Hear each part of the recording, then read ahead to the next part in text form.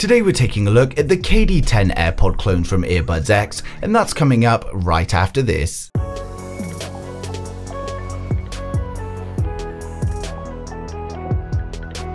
If you're new here and want to stay up to date with the latest tech, please hit subscribe followed by the bell. So the KD10 AirPod clones are at the cheaper end, coming in at just $39, but don't let the price fool you as they come with plenty of features and sound incredible for the price point.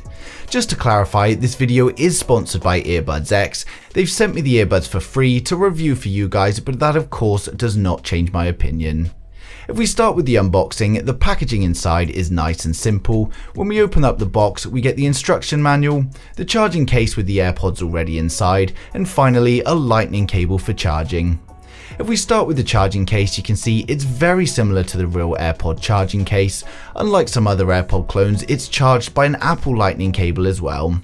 We've got 4 green LED indicators on the front of the case that let us know how much battery the case has in 25% increments.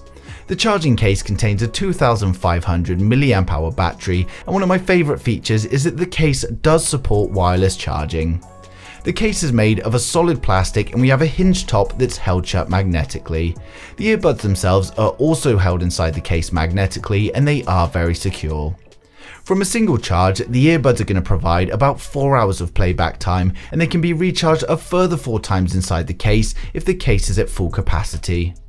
If we take a look at the earbuds themselves, they automatically power on and auto pair to each other when removed from the case. And if you're using an iPhone, you'll also get the pop-up animation on your phone similar to the real AirPods.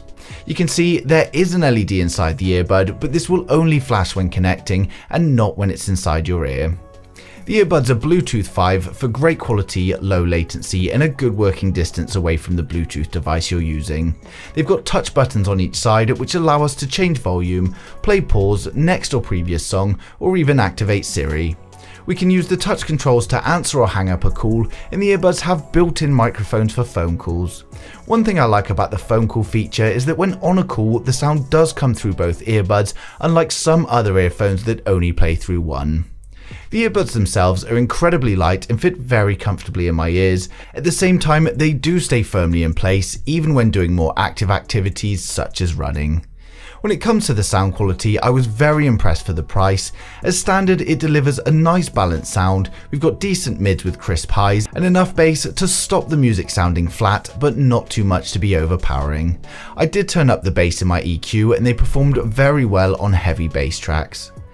With so many AirPod clones available, it can be hard to pick the right ones, and some others I've tried have had their fair share of problems, but the KD10s have performed very well.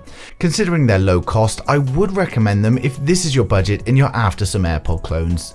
I've placed a link down in the description below for anyone that wants to purchase or simply get some further information, and of course if you've got any questions, just ask them in the comments and I'll get back to you as soon as I can. But thank you for watching the video. If you liked it, smash a thumbs up. If you didn't, hit the thumbs down twice, and I'll see you guys in the next one.